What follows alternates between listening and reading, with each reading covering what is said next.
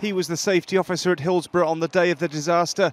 It was his decision to reduce the number of turnstiles available to fans at the Leppings Lane end. Today, Graham Mackrell was sentenced to a fine, and families of those who died expressed their anger. They came home to the loved ones in a wooden box. They're treated disgracefully. The vile things what are said about them, and all what we get after 30 years is £67.70 per victim. Graham Mackrell was responsible for security arrangements at Hillsborough. He decided to open just 7 turnstiles to admit over 10,000 supporters.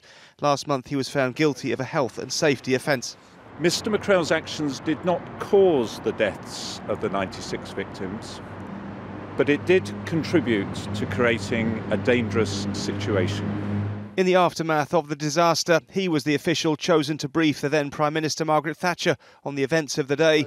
He even appeared on television just hours afterwards to give his account. It definitely was the situation that there was a great build-up of Liverpool supporters trying to gain access to the ground, getting nearer to kick-off time. What do you define as an emergency situation? No comment. The court was told he always cooperated with investigations into Hillsborough, but when he was arrested, he answered no questions. The victims' families say that is hard to forgive.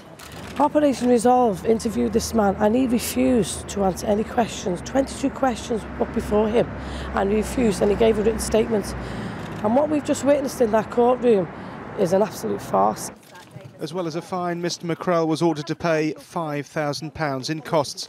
Damon Green, ITV News at Preston Crown Court.